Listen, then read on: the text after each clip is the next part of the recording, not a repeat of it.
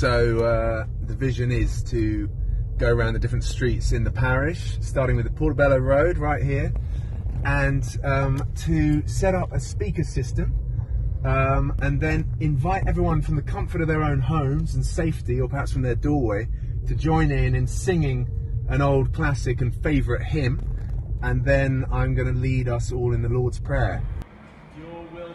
My heart with it was really to bring hope, because I think that's a crucial thing that we will all be challenged by not having enough of. And so all I'm proposing is that we sing one song together.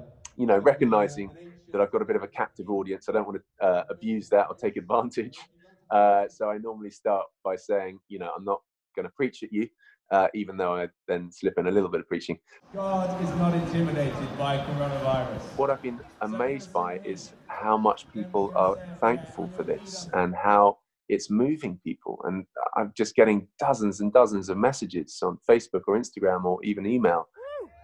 That just speaks of how much people are longing for something, you know, even if it's just a distraction. But I think it's more than that. I think there's a power in this, and there's the power of hope.